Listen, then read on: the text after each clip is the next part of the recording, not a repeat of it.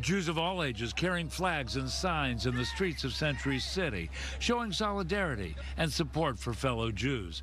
It was a chance to let people know they're not alone, especially with the rise in anti-Semitism, and to stand up for Israel. It's important that we all stand in support of Israel and fight for the right of the Jewish state and the right of Jews everywhere. What happened in Israel is absolute terrorism.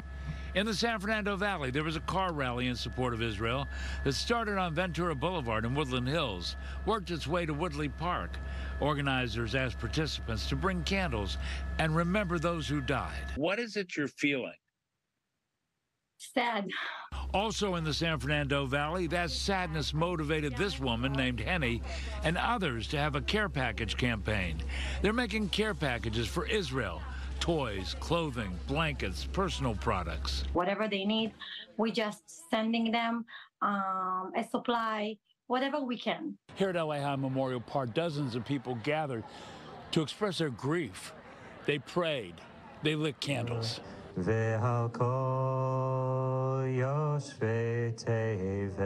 Our grief, this pain that American Jews are feeling and Jews around the world are feeling is being weaponized right now.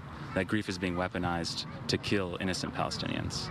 And, you know, all of us see that in this moment. And as they grieved, there was a call to action.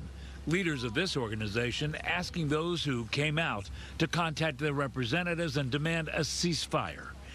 In Mid-City, I'm Hal Eisner, Fox 11 News.